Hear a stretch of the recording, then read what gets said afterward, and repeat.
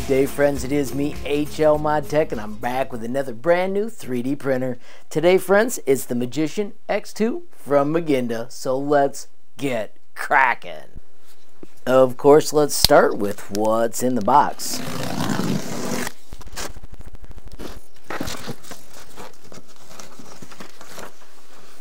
First, we've got a notice.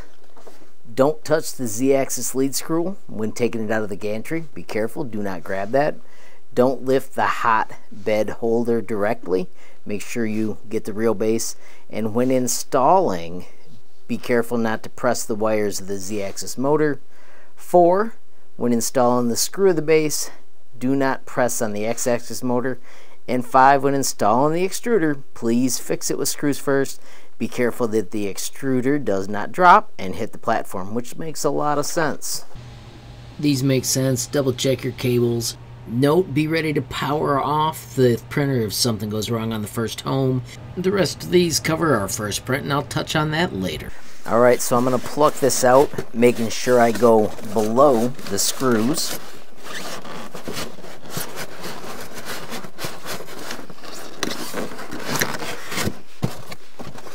Just like that. Noticing that we got dual Z already. Now we can remove this large piece. And here we can find the base all completely assembled. Once again, I'm going to grab it from way underneath. And bingo, we've got a printer that we can start assembling. How cool is that?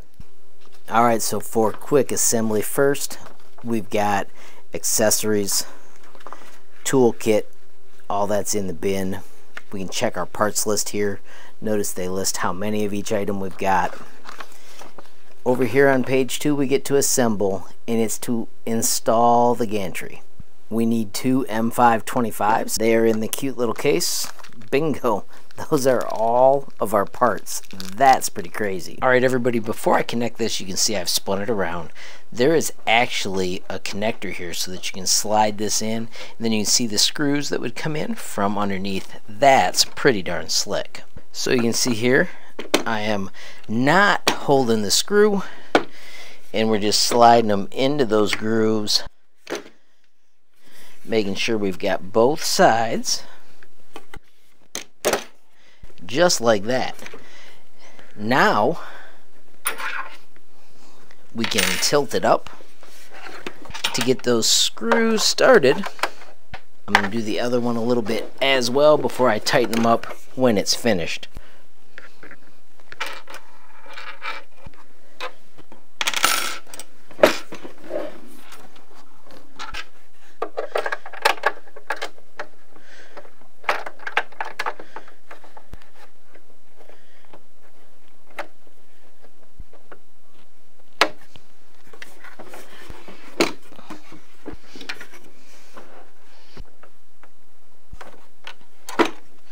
How cool is that? Step 2 is to find the M420s and connect it on the sides to give it more strength. There are the M420s. As you can see, easy to line up. Quickly find the wrench that is correct. Let's zip them in. Really like the way this all lines up. I also really like being able to spin this around and show you the other side that quick. I also really like being able to spin my build table around just like that. Next up is the filament holder. This is pretty slick. It just slides on, snaps in place. You can put it on either side absolutely instantly. Next up, we're going to connect the hotbed, both motors, and the arranging wire. The hotbed slides on, clicks in, that easy. Of course, we do need to make sure we fix it in with those last 2 screws. Note they even have awesome labels here reminding us to do it. We can also easily connect both the Z's. Note you may have to pull them out just a little bit so that you can get that right angle and slide them in. Bingo. And then finally, here is the ribbon cable. Hard to get it much easier than that. Next up, we're going to push the extruder parallel into the support. Make sure that the screw holes on the top of the extruder are aligned with the screw holes on the support, and then use the M410 to fix the extruder to the support. I do also want to go back here to step 5, where they said please fix it with the screws first. Be careful that the extruder does not drop on the platform. Alrighty, so there is the hot end. Let you take a look inside. Couple of fans, also cooling here. This is looking pretty darn sharp. You can see how easily that sits right on top, and then we can take the screw and simply get it started with our fingers, and then also get the one in the back, making sure, like they said, that it doesn't fall on the assembly.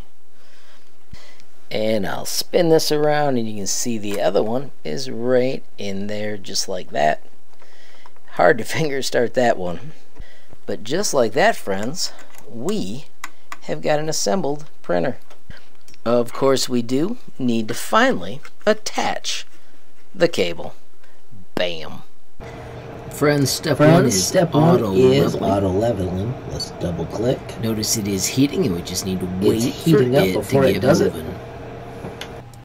It took a little more than a minute, but of course I sped up that chunk of the video, just like I did this, but as you can see, it only takes a couple minutes. Hard to imagine steps being any easier than that. Next up is filament loading.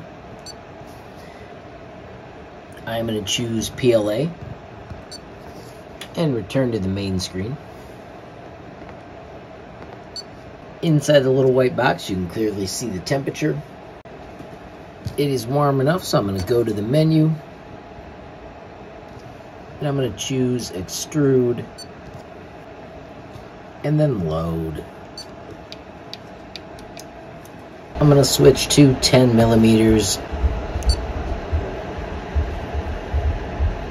And of course, we're just going to keep tap and load until we've got the filament extruding. And bingo, we've got filament being extruded.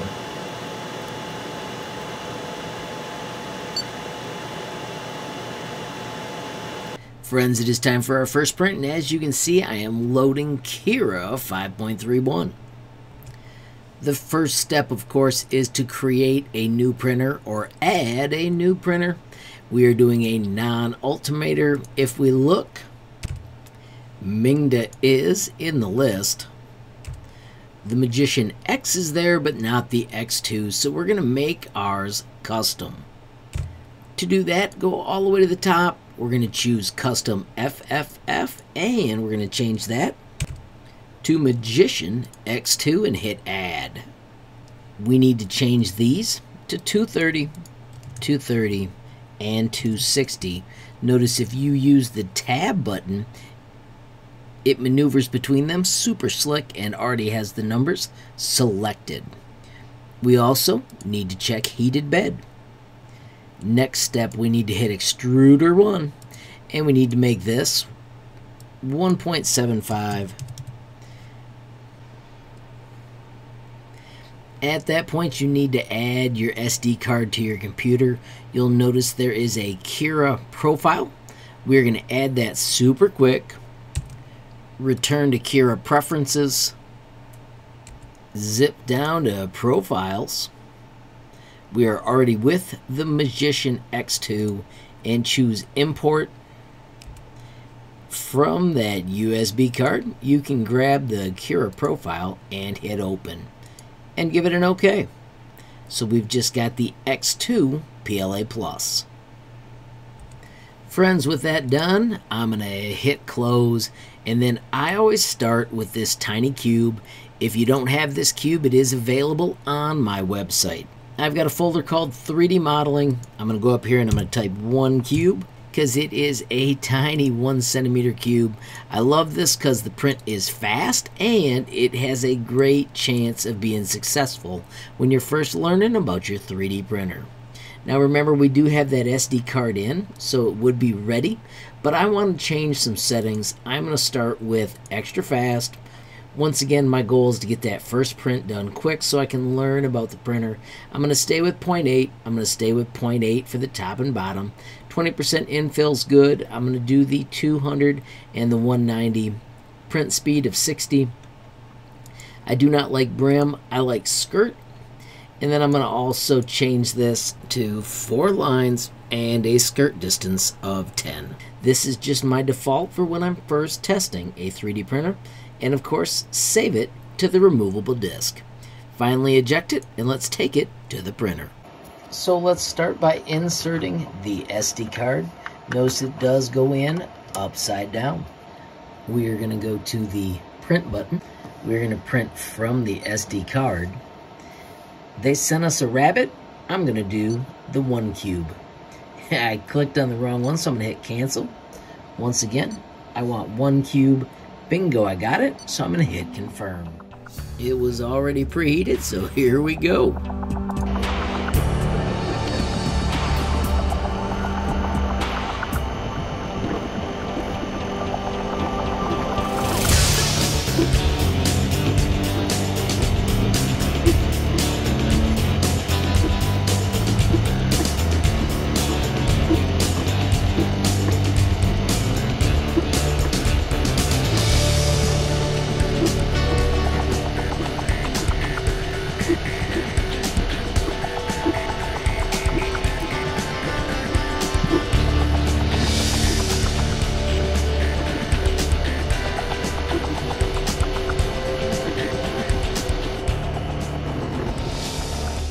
Alright friends, so that was 3 minutes in real time, even with my talking in the beginning. And check it out, that is an unbelievably crisp centimeter cube. Oh my gosh, 0.3 millimeter layers, that's bonkers. Friends, there you have it. The Magician X2 from Mingda, set up start to finish and your first 3D print in a matter of minutes. Now friends, of course, I'm on my website, HLModTech.com. This is my 3D printers tab. Down at the bottom, you will find that cube file that I used in my print. Of course, I recommend that because it is a great way to get your feet wet as you're first starting working with a 3D printer. Of course, friends, there will be a lot more to come, so make sure you hit that subscribe button, and if you want to be the first to know, make sure you hit notifications as well. Finally, friends, if you enjoyed the video, please give it a like. Please also hit that share button so more people can learn about HLModTech. Don't forget, you absolutely make my day if you take time to leave a comment down below. And if you haven't subscribed yet, what are you waiting for? Smash that subscribe button, and last but not least, hit that notification bell if you want to be the first to know when there's a brand new video from me, HLModTech. Thanks for watching. Have a great day.